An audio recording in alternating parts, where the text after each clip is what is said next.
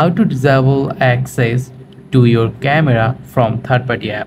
Hey guys, welcome back to another quick short tutorial video. In this video we are going to learn how you can disable your camera access from third-party app.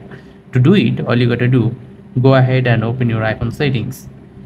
And once you are on your iPhone settings, now all you gotta do, you have to scroll down a little bit and here you'll get privacy and security.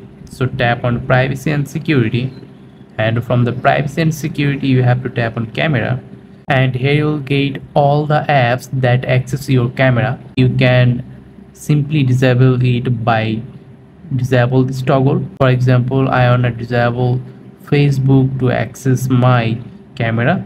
Disable this toggle, and following this simple process you can disable any third-party app from accessing your camera.